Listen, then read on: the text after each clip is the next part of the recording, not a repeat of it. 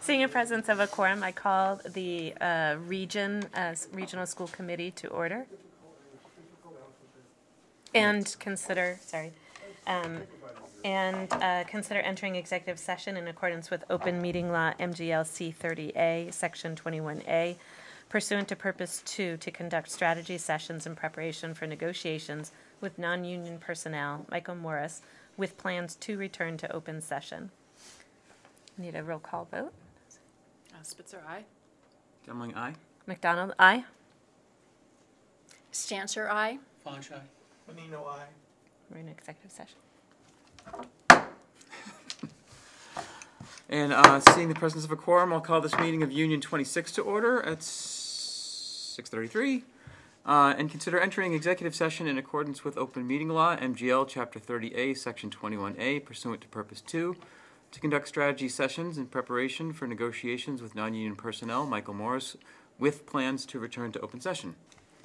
And roll call vote starting at the end. Menino, aye. Stancher, aye. Hall, aye. McDonald, aye. Demling, aye. And we are in executive session. I call the meeting of the Regional Committee back to order. And I'll call Union 26 back to order. Okay, and with that, we're moving on to public comment. If there's members in the audience that would like to speak, please come forward. We didn't do a sign-up sheet this time, but I'll just remind everybody we have 3 minutes. We have the helpful timer here so that you can keep track of how much time you have left. And please, when you come forward, please state your name before you start speaking. Thanks.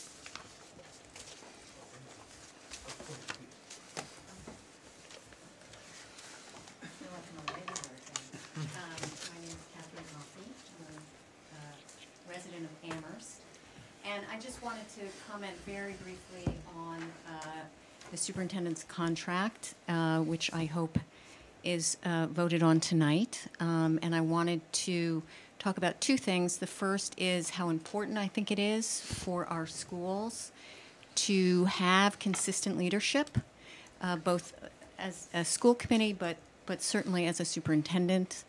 I think Dr. Morris has really led all the districts through some very challenging times, budget issues, academic things, and I think he's done a really remarkable job. And I want to speak specifically to his tenacity around the statement of interest for a new elementary school building in Amherst.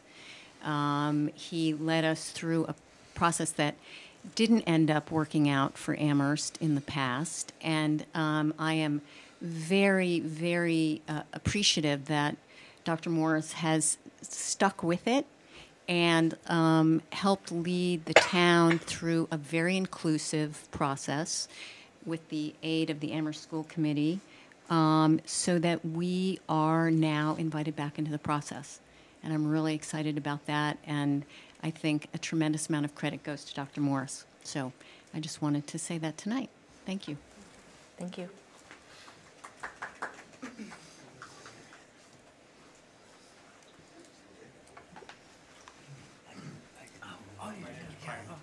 Brian Scully, and my daughter goes to Fort River. I'm going to read this because my memory isn't as good as it used to be. I'm here tonight to support the second chance we all now have for our new elementary school, and to support the person who worked so hard to bring all the sides of the new school application process together, Superintendent Mike Morris. Dr. Morris is a very good superintendent, and he was a very good principal at Crocker Farm. And when all is said and done, he, at his heart, is still a very good teacher, and he's taught us all on both sides of the previous school issue, me especially, that we needed to come together this time and respect each other's questions, suggestions, and criticisms to make the second chance work for our kids. Mike has done that by example in the way he treats others who have questions or criticisms of him.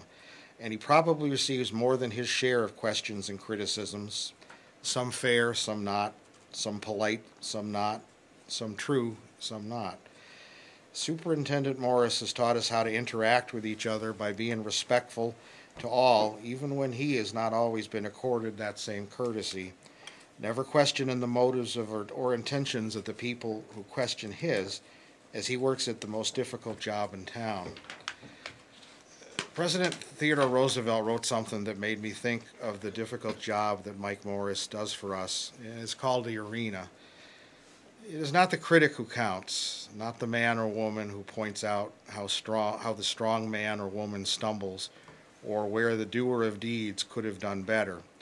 The credit belongs to the man or woman who is actually in the arena, whose face is marred by dust and sweat and blood, who strives valiantly, who errs, who comes short again and again because there is no effort without error and shortcoming, but who does actually strive to do the deeds, who knows great enthusiasms, the great devotions, who spends themselves in a worthy cause, who at the best knows in the end the triumph of high achievement, and who at the worst, if he or she fails, at least fails while daring greatly, so that his or her place shall never be with those cold and timid souls who neither know victory nor defeat.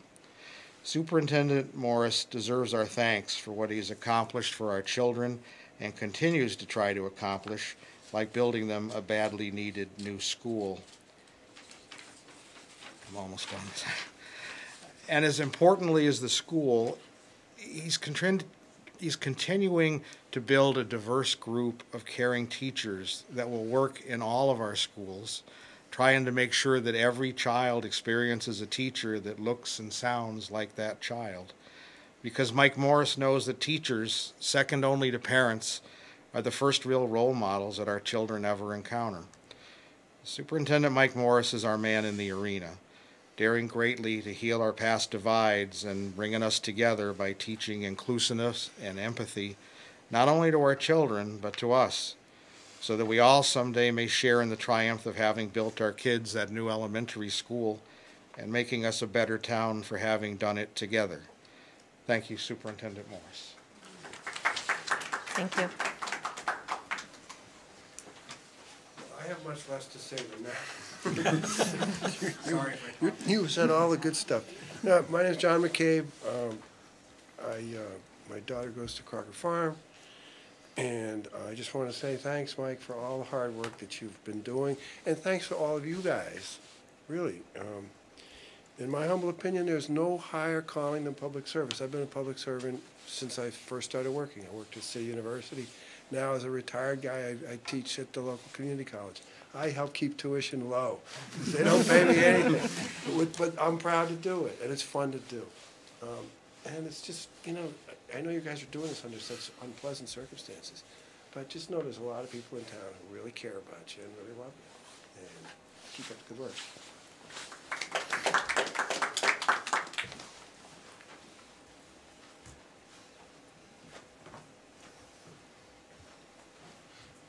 Hi, I'm Deb Leonard. I have 2 children in the school system, one at Fort River and one in the high school. I actually am not here to talk about the school building project. I'm here to revisit my passion for the math program. And I just have to say how thrilled I am that my 10th grader is now in an appropriate math program. I think that process was difficult. I think they had a lot of stakeholders, a lot of different opinions, a lot of need. I appreciate both the manner in which it was done. I appreciate the consensus building. I appreciate bringing Jeff Friedman along. I think it was really done in a way that, in retrospect, looks nice and clean, but it wasn't clean at the time. And as with most things that develop, had a lot of different twists and turns to it. But ultimately, I'm not in a position where I feel the need to supplement my children's math programs over the summer, and that's huge. That's huge for me. It's huge for my kids. It's huge for my family, but it's huge for all the families in the district, so that those families that aren't able to do that themselves don't find their children at a disadvantage with a program that was poorly matched for their needs. So, thank you.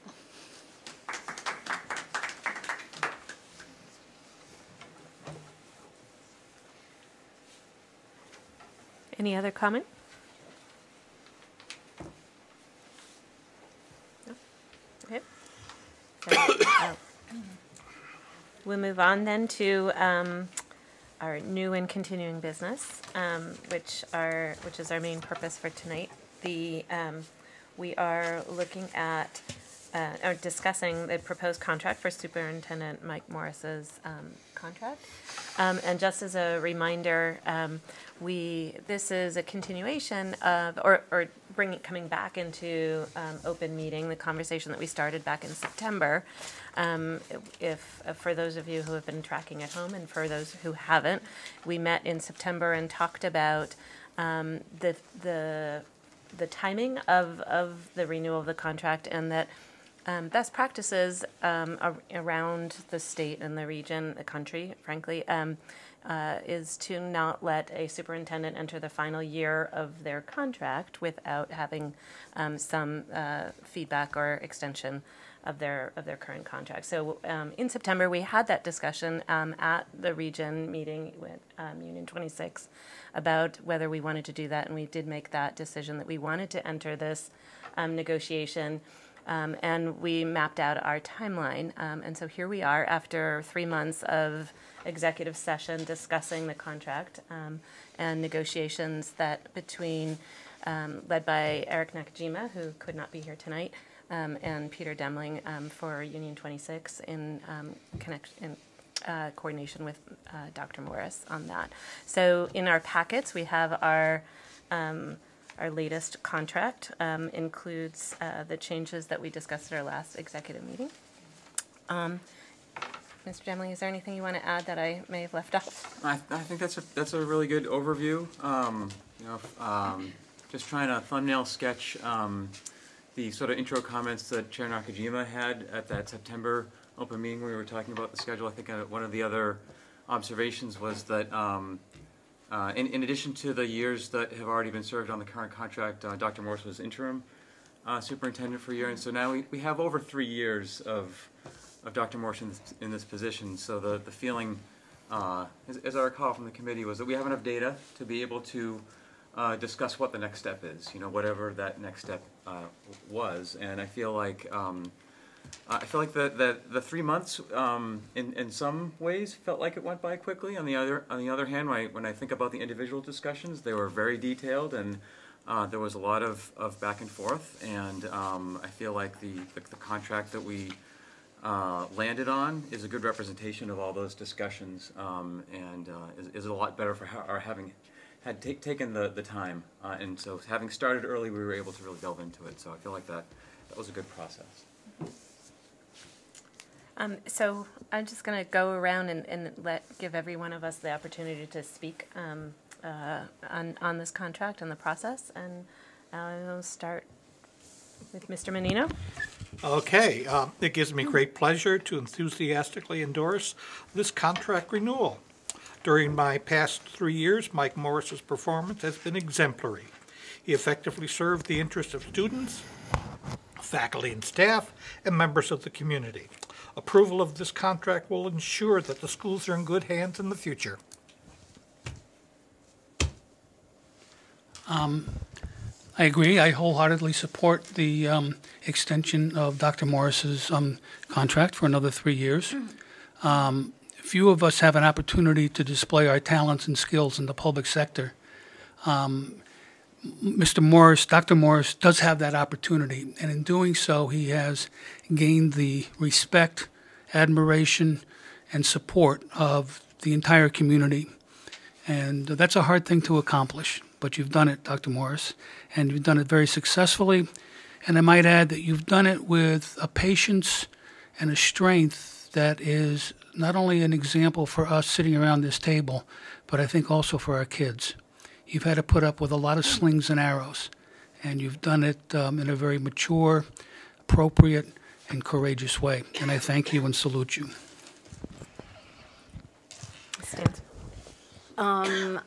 As a member of the Pelham School Committee for 2 years and the Regional and Union 26 committees this year, I would like to say that I enthusiastically support the renewal of Mike's contract, and making myself some notes. Things that are important to me are his calm demeanor. I have never seen him in a meeting or any place get riled up, which I think is really important when you're in front of the public all the time. Consistent leadership, I think, that he's displayed in the time that I've been involved. He is very collaborative with his regional peers, and he advocates with that group strongly for public education. And for those of us in Western Massachusetts, I think that that is really important. We need the voice, and when you get everybody together, and I think Mike takes a leading role in that, it really makes a difference. And the other thing I would say is his positive attitude and even enthusiasm in a very difficult job. So thank you. Ms. Hall? Yes, it's hard to think of something original. I wholeheartedly agree. And I think other than demeanor, all of which is important, I think for Pelham specifically, the evaluations speak for themselves. They are consistently very strong, and I think having that consistency going forward is so important for us. We are a much smaller portion of the job, but we are never treated like an afterthought, and I think having this type of really, really strong leadership for a tiny school up the hill is really important for us. So I agree. It's really hard to add anything new to the things that have been said, not just by the committee, but also by the members of the community that have spoken already. So I've been on the committee for a year and a half, not quite 2 years, but obviously a parent in the district for many years before that. And so I also wholeheartedly support and enthusiastically support the extension of your contract. I think I've said this before during evaluations, as one of the things that really stands out for me is, and it's been mentioned before, is the calm candor with which you take feedback, both positive as well as critical feedback. And I think several folks have mentioned that as well. And regardless of who it's coming from and what format it's coming to you, you take it all and there's a saying that feedback is a gift, and I think even the critical feedback you do take as a gift, and incorporate that in your actions going forward. And I think that is one of the single most attributes or characteristics that is needed in any position, but especially in a job as difficult as superintendent of our districts. And just working with you on the various working groups and community feedback, one of the other things that really stands out for me is not just a willingness, but an absolute desire to get input and opinions from a broad, everybody in the community. You are constantly telling us, the committee, as well as the community, to slow down, to make sure that we're thinking through the process. You were just saying that moments ago with the middle school grade span advisory board. And it's holding us back when we're eager to move forward is challenging because we have lots of energy. But I think it's a testament to who you are and how important that is to you, to make sure that we're hearing all voices and integrating that into our plans going forward. And then just building on the strength of consistent leadership. I think that's super important, and we are grateful and fortunate to have that with you, and I look forward to continue working with you. Yeah, this is the curse of going later and later, is that the ability of things to say is shorter and shorter. So generally speaking, when we think about the school committee's role and responsibility, I think of hiring, retaining, evaluating, working with the superintendent is close to the top of the list of our responsibilities. And I think generally speaking, again, it's pretty hard to find a good superintendent. And all the more challenging still with a 3-district combo such as ours, that is significantly above average in terms of complexity, and I would say also above average in terms of its demanding nature, not just of the work, but of the community. And I say that as a two-sided compliment. A demanding community is both a positive and a negative, and I think at the end of the day we feel that's a positive balance, which is why we choose to live here and serve here. So to find someone who can work in this position for a number of years is difficult. And so when I look at the quantitative data that we now have after 3 years of Dr. Morris in the position, and you just look at the evaluative ratings from the 3 different districts, they're all consistently quite high. Not perfect, but excellent. You know, very, very strong across all districts. And you know, when I think about the qualitative personal characteristics that Dr. Morris has, people have spoken more eloquently than I can about those. You know, a couple of things that strike me is just someone that we can work with. I mean, this is ultimately not just a flying kite academic position. This is a pragmatic, get things done kind of position, right? And so you need someone who is able to work with school committees, someone who's able to work with teachers, someone who's able to work with the community. And I just love that pragmatism about Dr. Morris. So I think when we find someone who has demonstrated the ability to do that, it's an opportunity. It's an uncommon opportunity for us to secure leadership for the district, which ultimately benefits the students. And so I also enthusiastically support this contract.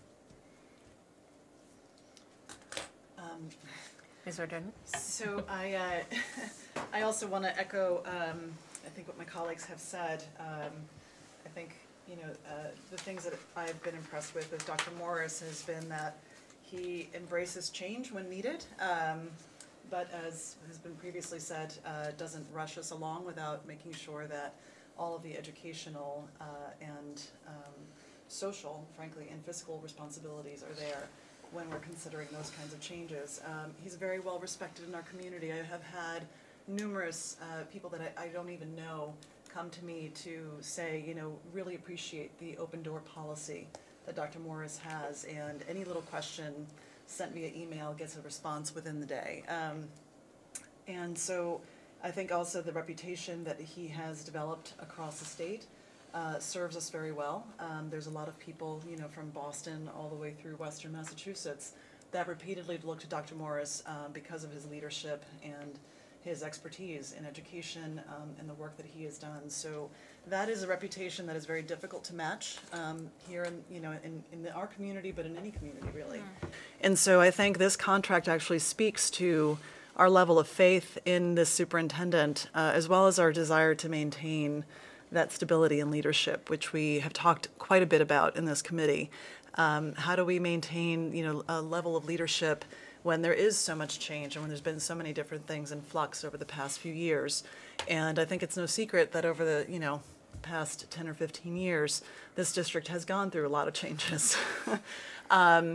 And that's difficult to, you know, to maintain and to make sure that our teachers are well taken care of, that our students are well taken care of, and that our community feels, you know, that they have a district that is worth supporting and worth coming to. So for all of those reasons, I think it's incredibly important for us to have negotiated the contract that we have. I also want to just say that I'm proud of this contract because it continues a tradition of fiscal responsibility. We were very careful to discuss both, you know, current salaries for other people holding similar positions here in Western Massachusetts and, you know, in other neighboring communities, so that we're not out of step with what is, you know, given by communities to their superintendents. And so I feel good about what we've negotiated here. I also want to say that I think that there's a couple things from a previous contract that have carried over, like the arbitration clause, which helps ensure that we don't get ourselves into a situation where if a future school committee in our community ends up having a difference of opinion from the superintendent, that we actually have a way out that doesn't immediately resort to, you know, a lawsuit or something negative, right? Not to say that I ever think that that would happen here, but it's great to know that we have something in place that can protect this community in that way. And then I think the salary increases that we've negotiated in here are also very well within reason, and, you know, basically are bringing up the superintendent to a level of compensation that, again, you know, is competitive but is not beyond our you know, economic ability to pay. So for all of those reasons, I think this is a good contract and fully endorse it. I will also fully endorse the contract, and I'd just like to say that many of the reasons have already been stated, but there are a few that actually haven't been. And what I'm really excited about right now is that we're transitioning from a time when I think often things were more reactive, and I think we've become more proactive. We now have a strategic plan for the high school. We have a new bilingual education program that I'm really excited about, and to have Dr. Morris continue to lead that at Fort River. The school building project, I can't not mention that. I don't know if we'd be where we are today without Dr. Morris's leadership. So the idea of having consistent leadership through all of these initiatives, and there are many I didn't mention, is really important. And I don't think we're likely to find anybody else who's been such a long-term member of our community and who has, gone through both being a teacher to being, the leader of the district. And that really matters a lot. I think it's part of the reason that we've been able to be so successful. And nobody's perfect, and I've seen Dr. Morris really welcome feedback and kind of own up to any mistakes, and then move forward in a really proactive and productive way. So I just want to say thank you to everybody who's been involved in negotiating it, Mr. Demling and Mr. Nakajima, who's not here, but also to Dr. Morris, and thank you.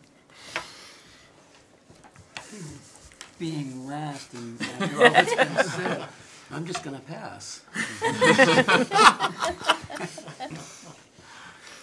With that, does anybody who went first have anything they want to add? Well, I was just, after listening to all these things, I know it's not possible, but if I could have my way, I wish we could vote tonight in the affirmative, but I know it's not possible.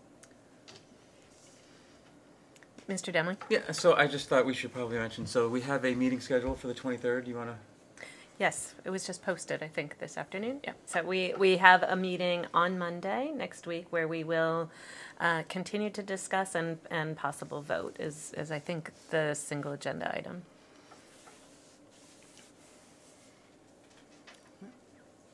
Any more questions, comments? Ms. Ardonis? I'm just wondering if Dr. Morris has any comments or thoughts that he'd like to add. I'm going to say that. Not to put you on the spot. I think I'll probably hold on comments for the 23rd, but I do want to say thank you for your kind words. And you've been through this before. It's not my,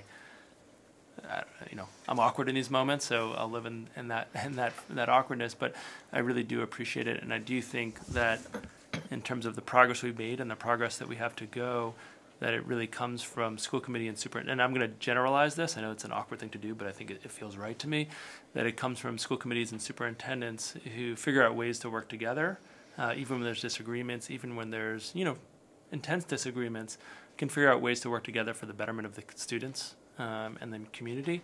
And as you're the elected officials from the 4-member communities, and so I take that role very seriously. I mean, it came up actually in the grade span advisory in my head. I didn't necessarily say it today, but one of the things that's been great for me is to be able to partner with school committees that are deeply interested in community engagement, that are deeply interested in representing their communities, and deeply interested in understanding how their constituents feel and bringing those concerns to me as well as to the public. And so I feel fortunate about that because I think the whole operation doesn't work if that's not in place, if the school committees aren't interested in bringing forward thoughts, concerns, and being able to talk about things that are hard to talk about. And I think you all have been very comfortable to do some uncomfortable things as it regards to that, whether it's been past conflict a couple of times. People mentioned school building project. That certainly is something that was a very hard issue for one of the member towns and still resonates in the member town in Amherst. And so being able to engage in that issue in a non-defensive way and really welcome constituent feedback, even if it's from folks who may have disagreed in the past, I think that sets the model for the community too as elected officials. So I take your kind words very seriously and to heart, and I'm deeply appreciative, but I also want to make sure that that's reflected, that it's about the partnership. Partnership doesn't mean agreement at all times. Partnership means genuinely wanting to work together to improve the experience of the students in our districts, and so I want to thank you for that as well. Thanks. Bill? Do you want to? Is there a motion to adjourn Union 26? So moved. Is there a second? Second. Okay, All those in favor of adjourning Union 26, please raise your hand signifying aye, and it is unanimous. Union 26 is adjourned. Oh, yeah, no, sure, I was just like, Region continues. Region will continue now with our first region-only topic, which is warrant review. And is that Mr. Fonch? Thank you, Madam Chair. I'm going to try real hard not to embarrass myself because all of these warrants come in like 3 parts. There's 3 individuals who are responsible for these warrants. And so it seems to me that maybe the best way to proceed is to distribute the warrants that each individual is responsible for.